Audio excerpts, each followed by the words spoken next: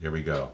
So good morning, everybody. Welcome. I'm Bert Jackson. I'm the CEO of the Cape Cod Technology Council. I want to welcome you to our first Friday. Somebody's emailing me. I bet they can't get in. Nope, just hang on. Come on in, Fred. Come on in. There we go. It's a strange new world we live in here. So welcome everybody to our first Fridays. On every Friday, except for holidays, we have an event with the Cape Cod Technology Council. The first Friday of every month, we have our signature speaker series. And on the off Fridays, we have our coffee Q&As, which is a more casual chat with people from our community. And just to give you a sense of what's coming up, next week on Friday the 13th, we have Dr. Jane Ward, and she's going to be speaking about technology and public health for our coffee Q&A. I think Jane, I see you here on the session here today. On November 20th, we have Anna Nukas and Rennie Friedman from Sol Systems. They're solar a solar installer financing organization. They do some really cool things. Very different approach to solar, and they are a national company. So I'll be really curious to see their approach to different things. And then on December 4th, our first Friday, we've got Dr. Tom Davenport, and he's going to be talking about artificial intelligence and the future of work. Really cool guy. Ed and I had a chance to have a chat with him earlier, and I think it's going to be a wonderful insight into how artificial intelligence is impacting our lives and what the future of that looks like. So great stuff. You can register for all those things on our website at cctechcouncil.org. So with that, I just want to say thank you to everybody for being here, and thank you to our speakers today. I'm going to turn it over now to our board president, Jennifer Reed, who's also runs the Cape Cod campus at Bridgewater State University, along with some other amazing roles there. And Jennifer is going to be our host and moderator for today's talk. So Jennifer. Thank you, Bert. Good morning, everyone. It's so great to see all of you this morning. We are really excited to have President John Cox with us today and Dean Don Crampton from Cape Cod Community College. They're here today to provide us with an update and a bit of a history and progress report on the new Frank and Maureen Wilkins Science and Engineering Center. So we're really excited to hear about that. I think there's a lot of synergies to be talked about between our organization and the great work that you do over there at the community college. As most of the people probably realize, I worked over at Four Cs for 4 years, and I was lucky enough to be there when John Cox came in 2012 as the president of the institution. And so I'm so glad to be able to have you here in this venue. And so with that, I will turn it over to the both of you to Okay, Jennifer, thank you, and Bert, thank you. And I want to thank the council for having Don and I here this morning to really share where Cape Cod is with what will become the largest investment in public higher education in a generation. And I'm really, let's see here. There we go. I just had all right, PowerPoint popped up and sort of took out some of my notes here. I'm grateful to be here with Don Crampton, our Dean of STEM, who's been facilitating the college's work in the design with our architects and with DCAM. That's the Commonwealth's Division of Capital Asset Management and Maintenance. And I also want to recognize Bridget Berger out there in the Zoom room and her leadership with our STEM network. So before we get into the details, let me just spend a quick moment on what we call Hope Achieved and what the new Frank and Maureen Wilkins Science and Engineering Center will entail. As we look back, there are really many, many people that have been tied up in moving this initiative forward over the years. And the preliminary details date back about 14 years. were the basis for our authorization in the 2008 Massachusetts Higher Education Bond Bill actually occurred.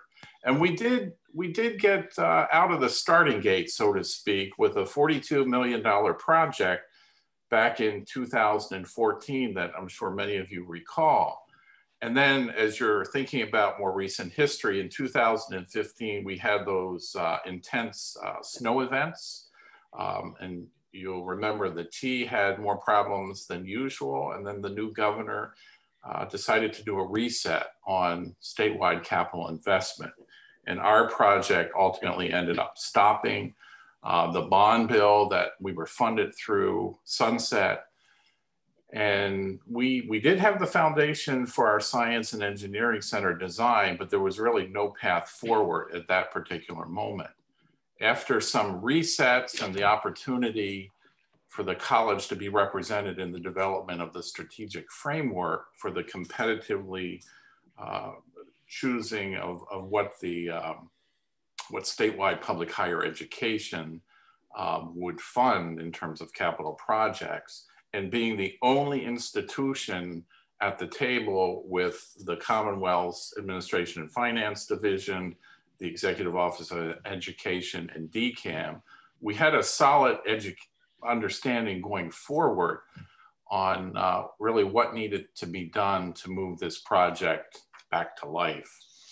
So with the help of Representative Vieira and his leadership role on the House Committee on Bonding, Capital Expenditures, and State Assets, and our entire delegation, we were at the table advocating in both the House and the Senate as the 2018 bond bill moved forward.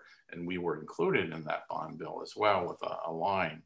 Fast forward a year beyond the passage of the bond bill which authorizes the ability to appropriate the funds. We were one of only 6 from the 28 capital project proposals that was actually funded. And with $25 million in the governor's capital investment plan dedicated to our project, our $42 million center in 2015 was revisited and value engineered to a $38 million project in 2019. And with the state's investment and with the college's reserve that we had set aside to the tune of $3 million, the project requires $10 million of local and community investment. Hence, we have our capital campaign that's going on. And we're about 75% of the way to achieving that goal. And you know, fortunately, a pandemic can't even stop us from moving ahead with this. So as Don gets ready to take over, you're gonna see through the Frank and Maureen Wilkins Science and Engineering Center, you're gonna see a teaching and learning center that's really acknowledging the aspects of modularity to adapt to changing technologies and modes of learning over time. And you'll see how we're working to be an example and a proving ground, if you will, of energy efficiency, sustainability, and adapting new technologies to ancient challenges. So, Don, hot potato, over to you. Thank you, John. And thank you to everyone for inviting us to talk about our new science building. A lot of work has been going on over the last 2 years. I think my 3rd or 4th day on the job was a meeting about the new science building just a couple of years ago. So what I have is some artist renderings of what the building's going to look like. So let's go through those as I talk. So this is the south approach. If you were coming up from campus, this would be coming through what we call the main entrance. The building is right in the middle of campus. And so then purposely designed that way. So on campus, really we're missing a sort of a central shared space. And so this is one of the functions of the building. The building is a pavilion. It's got 4 front doors so that it really can talk to all aspects of the campus and provide that space that we are missing.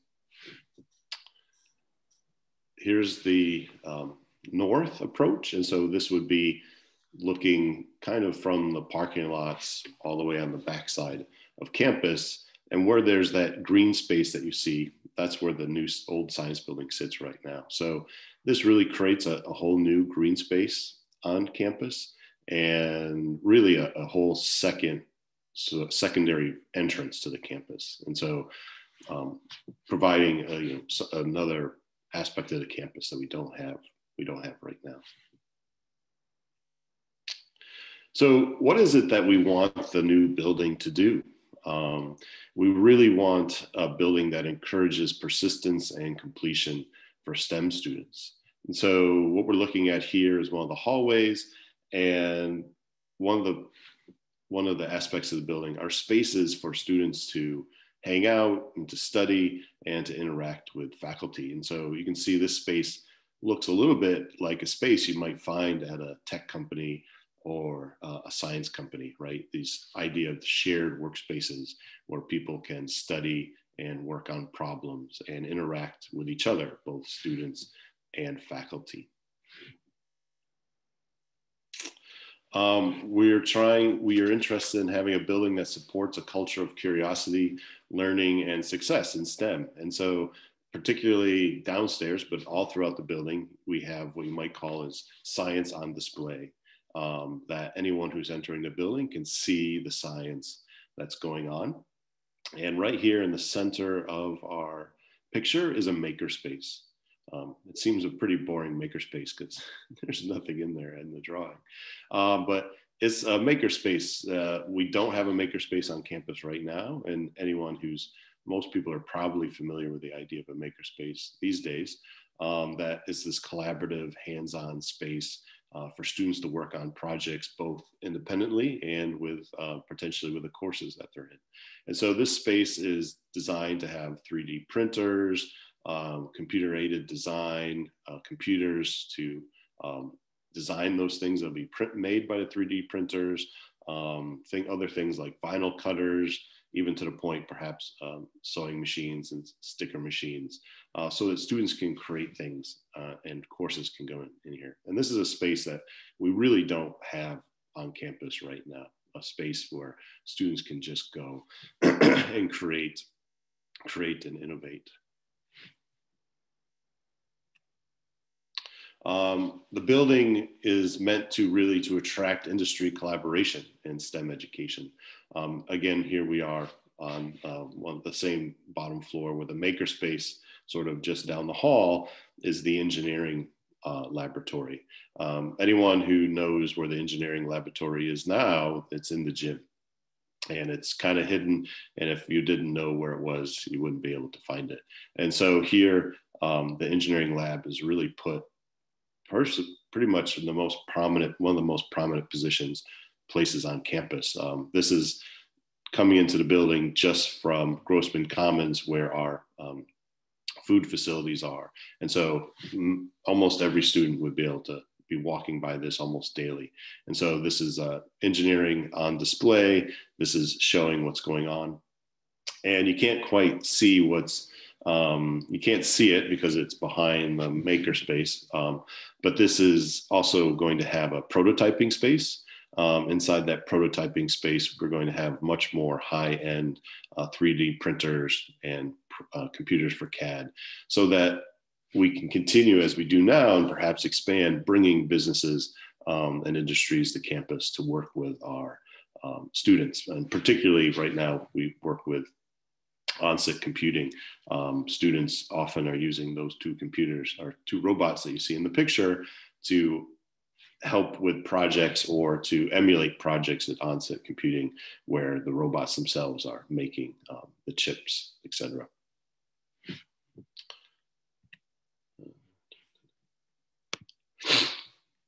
As John mentioned previously, we really are looking for a building that provides flexibility for future workforce needs. Up on the first floor, we have 6 laboratories. We have an environmental science laboratory, a chemistry laboratory, 2 anatomy and physiology laboratories, and 2 molecular biology laboratories. But most, except for the chemistry laboratory, because we're really bound by the types of equipment that need to be on the table, most of the labs will look like this. And so the tables are movable. The labs themselves are modular in the sense that multiple disciplines can be taught in that laboratory. And so in the future, if we need laboratories to function as different things to cover different disciplines or newer courses, the laboratories will give us that flexibility.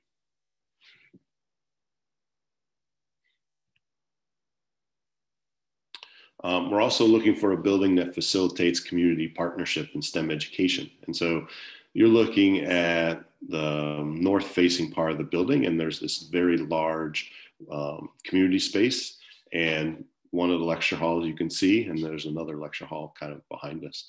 And so this is looking down at the first floor. That's also where the physics learning lab is, the makerspace, and the engineering lab.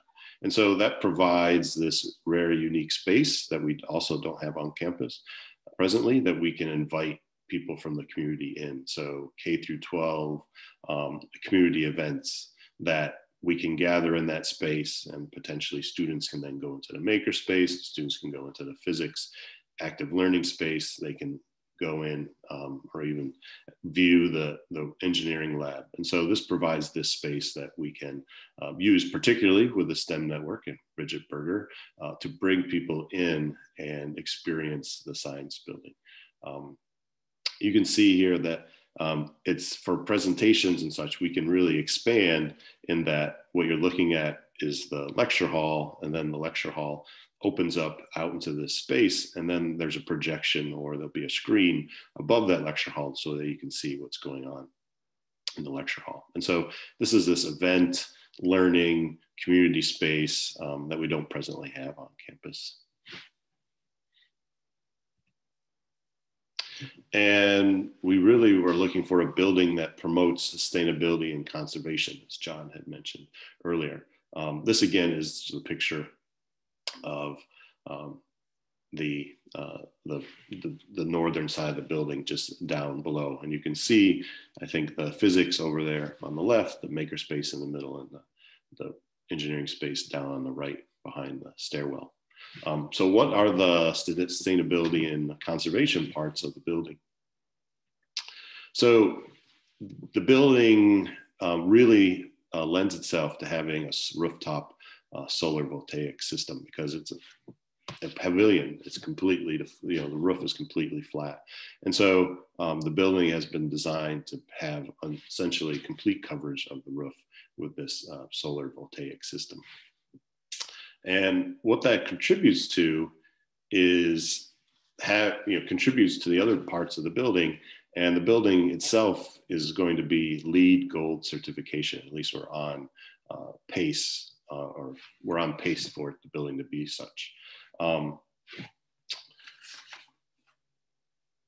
The building also has, its component, or the components of the building materials are all mostly not only being selected for ability to last a long time, and its strength and its beauty in a sense.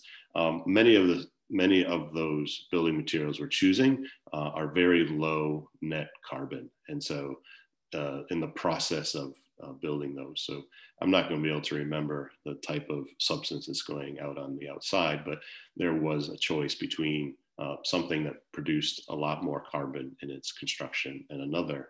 And, those are the kinds of choices that we've been making. So, this idea of being net carbon zero, not only in the energy of the building, but what are you doing? What kinds of things are you using to build the building? How well that fits into our idea of conservation.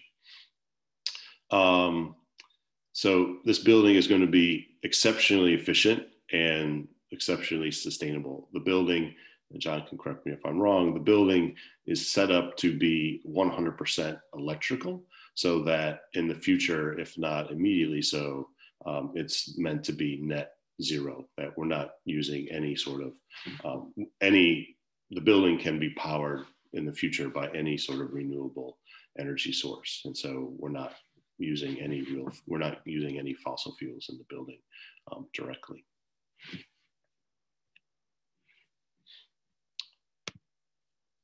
As everyone is likely aware, the Cape Cod has wastewater challenges. Just in the last few weeks, there's been a number of articles about the toxic cyanobacteria blooms that we have in our ponds that are related to the nitrogen in the environment. I think there's been perhaps a talk about what we need to do with our wastewater, and that we can't build any more houses until we understand how to treat our wastewater. And so the building, we have something that we think really addresses this issue. And we're working incredibly hard with state and local plumbing and building codes in order to put it in the building. So what we are putting in the building is this closed loop toilet. It's based on, it's a really later version, much more a progressed version of the Caltech toilet that won the Toilet of the Future contest of the Bill and Melinda Gates Foundation, I think in 2014. And so we're working quite closely with that Caltech research lab and their company that has created the commercial version of this toilet called EcoSan, which is in China. And we're putting it into the building. It will be usable. It's not, I think the level is 15 flushes per day, but it's really for display, advertising the new technology, and potentially for research. There are opportunities for our students to interact and research with the toilet, particularly perhaps in collaboration with Caltech. Caltech is very interested in training students how to repair such a mechanism. I'm not a plumber. If anyone is out there understands plumbing and wastewater, the toilet itself is really a miniaturized waste treatment plant. And so all sort of just in a single room. And so the water itself is constantly recycled. And so you just keep using the same water over and over again. The water gets treated, and once a year or so, you take out the solids that have accumulated. And no water is going out into the environment. And so it's hard to show where it would be in the building, but if you look here on the left-hand photo, you can see there's the actual toilet component, which is, I think is labeled number 1, but there's the entire wastewater treatment facility. And that's what we are going to put on display in the building, is all the ins and outs and the plumbing. You can imagine signs and explanations of what's exactly going on. And over here on the right is an example of what it might look like. That as you come into the building, particularly on the first floor, you'll have this toilet of the future there on your left-hand side. And the wastewater treatment facility and what's going on will be labeled and explained to anyone who's entering the building. As John said, we're well on our way to achieving our full funding. There's additional funds to be raised, is only 2.7 million. So at the moment, we're 93% of the way towards our goal. And there are plenty of naming opportunities, although I do notice that the toilet of the future is already reserved if everyone was going to fight over that one. So, there are opportunities to name areas of the building. We have $2.7 million left. We're 93% of the way there. And so I think, we're well on our way to achieving our dream. And we are breaking ground. We broke ground in fall 2020, just a few months ago. If anyone who's been on the college campus recently, those lecture halls are completely gone. That was, I think, for a lot of faculty, particularly because of the pandemic, the construction kind of happened, without any observant. And I think one of our college meetings, John showed the lecture halls being gone. And it was a pretty shocking moment, I think, for everyone to see that the building of the construction of the building is progressing. And we are at the moment on pace to open the brand new building in spring 2023. Thank you. Thank you so much, Don. This is a wonderful presentation. I'd like to open it up now to the audience for folks that have questions. I can start with one question or, kind of comment I want to ask President Cox. President Cox, can you talk about the significance of the $5 million donation from Maureen and Frank Wilkins, and just, what that means for the campus here in West Barnstable, but also just the significance in higher education in general? It is truly a transformational gift. It really helped propel this whole project along. That the capital campaign was clearly achievable. And it became the rocket fuel to drive this effort. And it's been the Wilkins and the Mr. Wilkins of late, and then Mrs. Wilkins continuing on, have really been all out for the college over the years. Tremendous supporters of what we do. All starting from an altruistic experience with one of our students and just making the commitment. It actually drew a lot of national attention, because when you're a community college, people, number one, don't think community colleges are in fundraising. So it's sort of a novel thought. But it also goes back to the notion that, people, you can give $5 million to Harvard, you can give $5 million to your local community college. The ultimate outcome of those dollars, much more transformational when you're right there in the community, when you're touching the lives of people who are being educated in the community. And pretty much the majority of our graduates will continue to stay in our community. They'll be the workers, they'll be the families, they'll be the support moving forward. So it's the giving to the community college has a multiplier effect.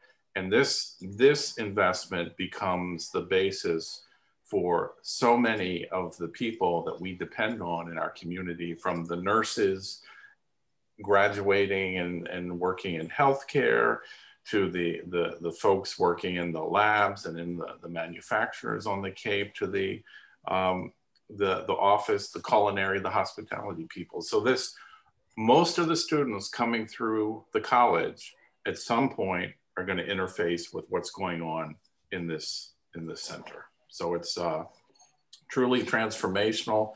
The Wilkins have been phenomenal at really driving Cape Cod Community College forward in ways that many of our other community colleges out there haven't been able to do because of this generosity. So it's really, we're very appreciative, and it's a motivator for a lot of people.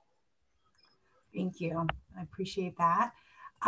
We have a question in the chat from Robin, who's on our board from Cape Space. She's wondering about, do you see that this new science and engineering center will have an impact on enrollment and maybe programming, things like that? Don, I lost you. There you are. You want to? Yeah, I know that we're often, we don't want to rely on the new science building to bump up enrollment, but on the other hand, I do know that no one has opened a new science building without a bump up in enrollment. So I do think the building itself provides a focus for excitement, that it'll be a world-class facility. It is going to look impressive when people visit the campus. It'll be on par, if not better, than the facilities that the students are coming from on the Cape, which is not the reality now. I think some students, particularly STEM students who will come to our campus. They're going to get amazing instruction and incredibly dedicated professors, but at the moment they're going to get a lab from the 1960s. So, I think that will be an important part of attracting students to campus. Will it allow us to create new programs? Well, I definitely think that, one wants their science and STEM programs to evolve as the community evolves. And I think I talked with Bert about a new program we were trying to build called the Blue Economy. And, I think the building only gives us more flexibility to create those programs that, that the Cape and the local area need based on our workforce needs. Yeah, several folks, here in this meeting today are heavily involved in the efforts regarding the blue economy here on the Cape. Steve Tom asked in the chat, oops, it's going away. Is there a plan to intentionally connect the science curriculum to the Cape Cod economy and blue economy businesses and related jobs? I suspect likely that is already happening, but can you talk a little bit more about that? Sure. I think, we do have, we have transfer science programs, biology, physics, chemistry, et cetera. We also support our internal, health sciences. So, nursing is an incredibly popular and important major on our campus. All those nurses take our science courses. And we have those programs which are more workforce related, environmental science, engineering. And so we already work with lots of businesses on the Cape. And I will say that at the moment, we are working very hard to get a blue economy degree, in which we will work directly with those blue economy programs, which would be a program that is essentially kind of brand new when the building as well opens at the same time. And so, so as I said, intentionally connect the science curriculum. We at a community college, we do this all the time, particularly those programs which are more workforce related. Those programs have advisory boards, and so local businesses sit on those advisory boards, and they help us build the curriculum and tell us what should be in our courses so that our students are prepared to go into their to be their future employees. Great, thank you. Okay, so we have another question here in the chat from another question from Robin that I think is pretty timely. She said, can you share your thoughts on the STEM movement versus the growing science denier sentiment in the country? Share my thoughts? Yeah, sure. All right. I think it's incredibly odd to be anti-intellectual, anti-science. Science. I think, if anything, science literacy becomes more important every day. Our lives are changed by robots, artificial intelligence, and just the skills that science teaches you. Science teaches you essentially to say why, right? Carl Sagan said science is more than a body of knowledge, it's a way of thinking. And he said that if you don't know science, how do you know when someone's lying to you? Because how can you investigate that? So I think that's incredibly important in this, particularly this political climate, the idea of research and looking at data and what does the data, and analyzing that data and either proving or disproving your hypothesis, that essentially has to be a way of life because of the way we have to, comb through all types of information that we're being flooded with from the internet. To think scientifically, I think is incredibly helpful in that sense. So obviously I'm a big fan of science. So I think, science, one of the important parts about this science building is that all students will go through it, right? At the community college, all students to get a degree are required to take 2 science classes and a math class. And so math classes, the 2 science classes, they have to take 1 class with a lab and 1 class, or they have to take at least 1 class with a lab. And so all of the, 3,000 some students that we have will take science courses in this new building. And science on display, a brand new building, rooms that are meant, right now our science building kind of fights against us in a sense if we want to do the education that we want to do, hands-on active learning in the classroom. And this building is meant to facilitate that instead of sort of fight against us. And so I think not only will science look better, I think science will be able to be taught better. And so I think our students will be much more interested in what's going on in the classroom. Thank you. Another question and comment from the chat from Jane B. Ward. Congratulations on this remarkable new STEM center. I applaud your high sustainability rating and community interaction. She is particularly interested in the healthy buildings in addition to green buildings. It is wonderful to know about, she'd like to know about the functioning windows and about the toilet of the future. Can you comment on the aspect of indoor air quality and on-site management, more of the plumbing output? I received the president. I could throw that one to the president. The air quality, I'm an accountant by training, but I'll take a stab at it. The windows in the office area, primarily external, they are operable. They can be opened, and part of that was to enable people to have the fresh ventilation. We've done the math on the turnover of the air based on the ceiling configuration that we have, where we don't have the suspended tile ceiling. It's sort of an open top. And I know some of the concern of late has been the refresh rate given COVID-19, and we're within the realm of what the CDC guidance has been in that refresh. And if people have specific questions about that, I can get you the official technical jargon to explain it, but we seem to be pretty well on that front. On the Toilet of the Future initiative, in 2014, I had 2 opportunities. One, I did a short-term Fulbright to India, and then 6 months later, I got called by the State Department under the Obama administration to work on the U.S.-India higher education dialogue, when at the time India was looking at building out a lot of community colleges. In the process of being there, it was really clear that one of the fundamental issues across the country is wastewater, and in particular how it affects women and children in school, that when you don't have facilities, people tend to drop out of education. I had some interface with the folks from the Gates Foundation, actually spoke at length with them, learned quite a bit about the Reinvent the Toilet initiative.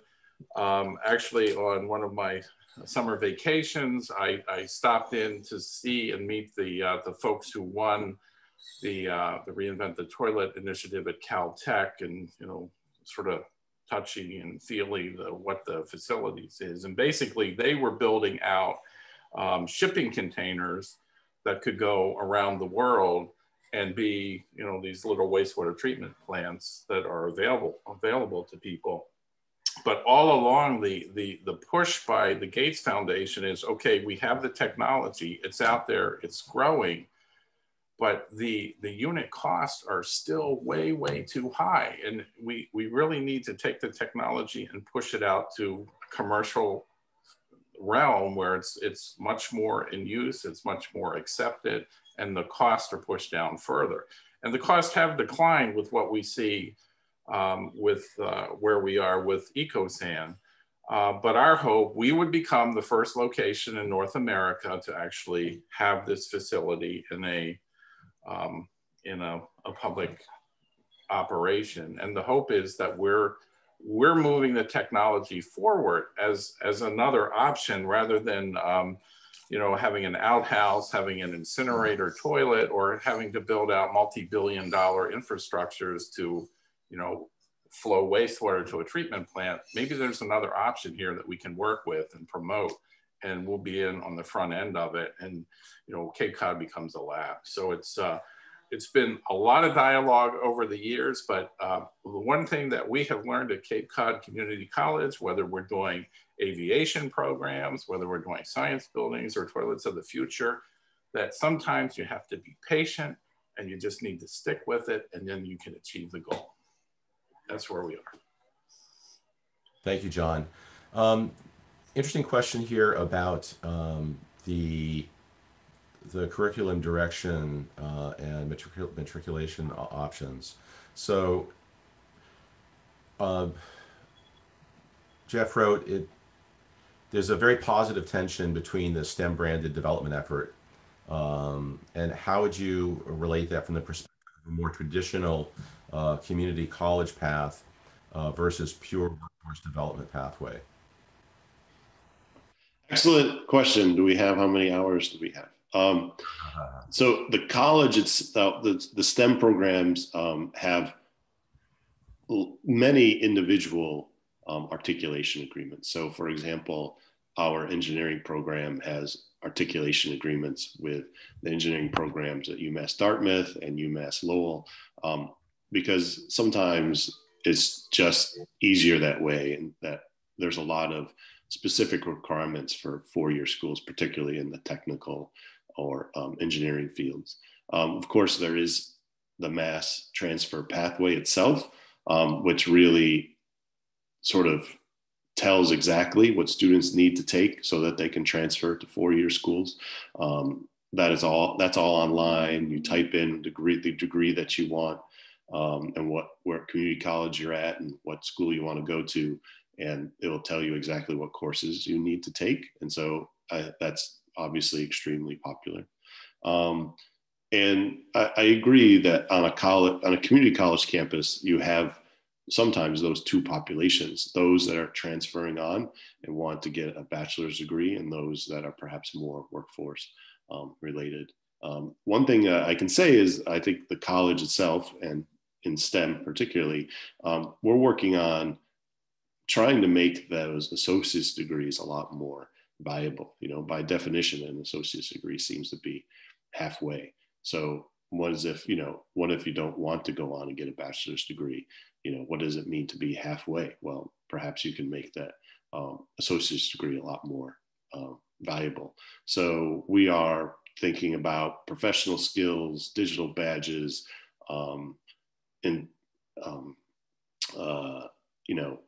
getting out, working with the community, having internships, that sort of thing, getting real life experience, so that our students are ready to go into jobs directly after graduating from Cape Cod, and having a secondary sort of off-ramp instead of everyone needing to go on and get a bachelor's degree.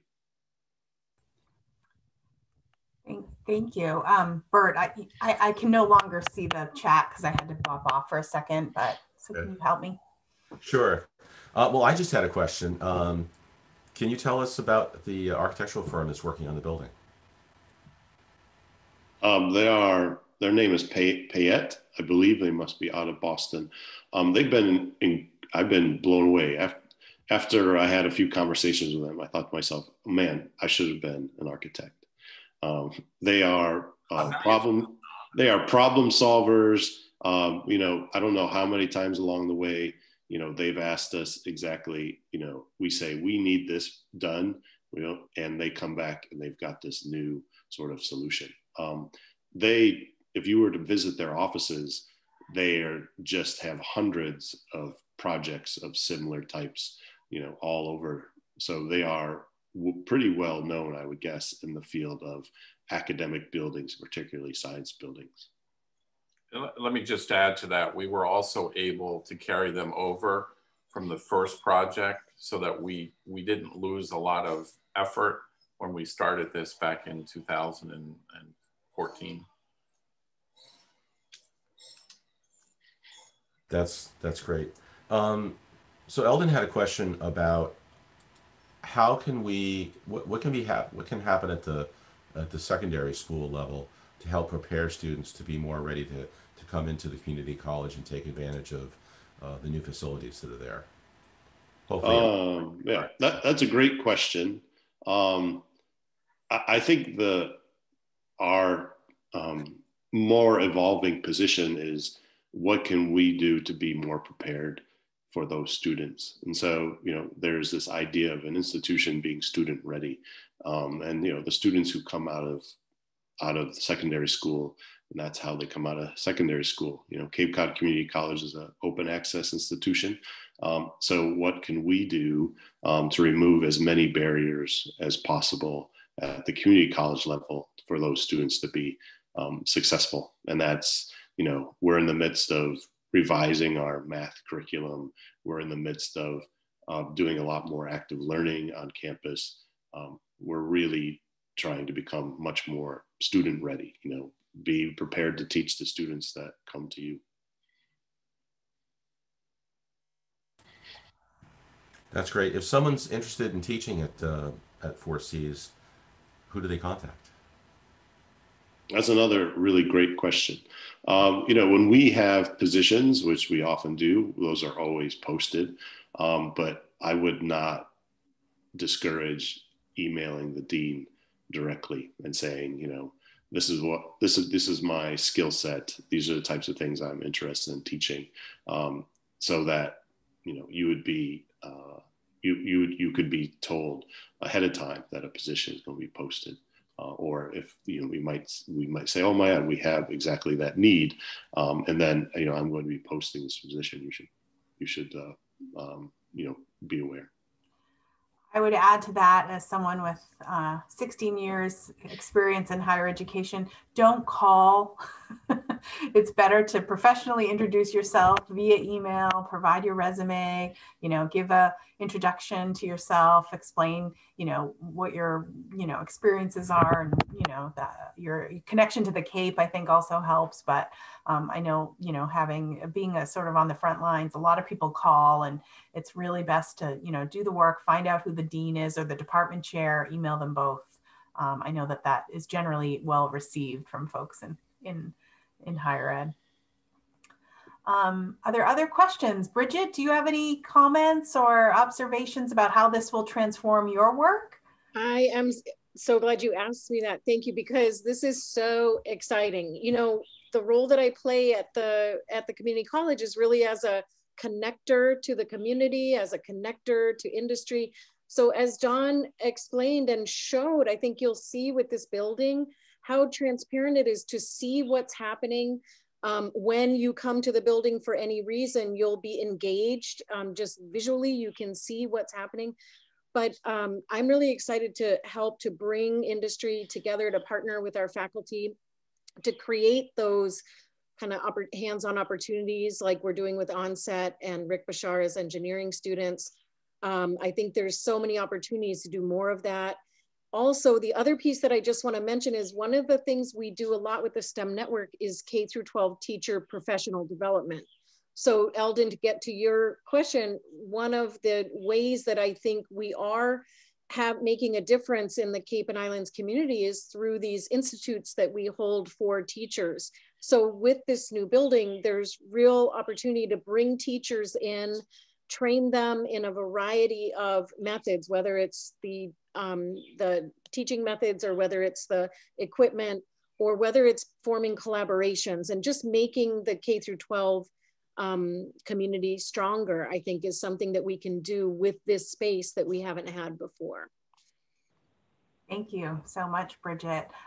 Angela, thank you for your great words. We're very proud to have one of your adjunct faculty members on our board, new board member, Angela from Cape Forward. Henry has a question. Has there been much thought about developing a program aimed at bridge construction? There may be a job market in that field rather soon. One can only hope that. I think one of the first things I did, John and I went to a meeting about constructing the new bridges. That's an interesting question. You know, I think one of the things that we are learning and focusing on is how can many institutions work together to provide specific skills. And so this is not particularly about the bridge, but at bridge building, but at the moment we work pretty closely with Bristol and Bristol and Bridgewater and ourselves to interact with the what's going on with offshore wind. And I would assume there are many skills that are associated with offshore wind that are associated with bridge building as well. And so I think, you know, building these programs that are sort of these high tech and technological skills, I think are cut across different areas. So right off the top of my head, I know for the offshore wind that the Maritime Academy has courses in working at heights. I'm assuming that's a very similar thing you might have to do when you're building a bridge, is learn how to work at heights. And so I think that's the kind of thing that would cross over. Well, thank you so much for all of this, for the great conversation, for the Q&A, and for the presentation and sharing all those renderings with us. As someone who has you know, worked at the institution and cares very deeply about the students and faculty and staff at that institution, I think it's going to be so transformative, and it's going to be such a great opportunity for everyone in our region to have this as a resource in so many different avenues, not just in the classroom. And we look forward to hopeful continued partnership from the Tech Council and the Community College. I mean, as you can see, actually we have Bridget on our board as well. And so there's lots of engagement. And of course, we're always open to hearing from you, Dawn, and you, President Cox, if there's any ideas you have about synergies between our two organizations. Bert, is there anything else I'm missing or I haven't done that I should be doing besides thanking our great speakers? Jennifer, you just said it. Dawn, John, thank you so much for this. I'm so excited about this building on so many levels. I love the sustainability aspect of it. I think it's going to be a real centerpiece for our region in terms of being an example for what sustainable building looks like. I'm really excited about the opportunities for students coming through this facility over the next many years. So thank you so much for all of your hard work on this and putting it together. Thanks, Bert. Thanks, Jennifer. We appreciate it. Great. Thanks for having us. Hi, thank you. Thanks for having us. We're very excited about the new building as well. Yes, I bet you are. So I think that wraps us up for today. Jennifer, thanks so much for being an amazing moderator. Thanks to our speakers. Thanks to everybody who was here today. Thanks for all your great comments in the chat. I'll leave this up for a minute. If there's something that you want to download from the chat, you can go ahead and do that. And hopefully we'll have this up on our YouTube channel in not too long of a time. So thanks very much, everybody. Maybe we'll see you next week for Dr. Jane Ward. Take care. Bye-bye.